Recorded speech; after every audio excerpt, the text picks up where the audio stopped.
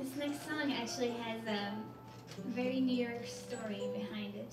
I was in a restaurant in New York a while ago, and this little old couple got sat next to me and my boyfriend, and we started talking with them because the lady was burning the menu that she was holding on the candle that was on the table, and she didn't realize it. And so we're like, should we tell her? Not tell her? So we ended up telling her.